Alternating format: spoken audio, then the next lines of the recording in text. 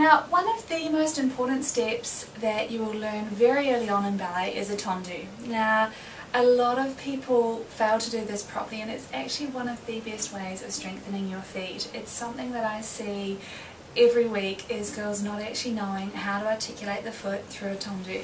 So we decided to show you how to do it really well and common problems that you might see.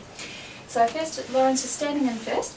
The weight should be nicely placed in first, so through the centre of the heel, through the big toe joint and the little toe joint. Then as she pushes out to the side, she's going to work through the demi-point, and you'll see she points through the ankle first and then articulates through to the tip of the toe.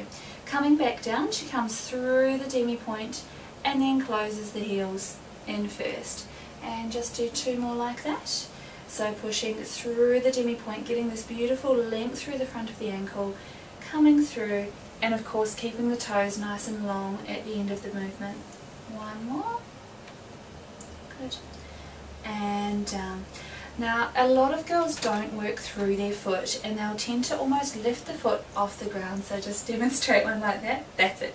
So it kind of arrives at the end. Now, always make sure you work through the foot. The other thing that I often see is people taking weight through their big toe. So if you tendu out, but then actually pressing forward onto the big toe, this puts a lot of strain over the big toe joint and is not a good practice to get into. Always make sure that you're lifting up, keeping the toe nice and long. The other common mistake in this position is actually reducing the turnout from the hip, and you'll see as Lauren rotates her leg in, there's a lot of force on the outside of the big toe joint. So make sure you're always rotating the leg out from the hip, keeping long through the big toe, and then close. So just do a couple more nice ones, pushing out through and down and through and down. If you can work the strength of your feet, getting a good tendu early on in your career, you will help save yourself a lot of foot injuries, and it is almost a prerequisite for many of the advanced steps that you'll do later on.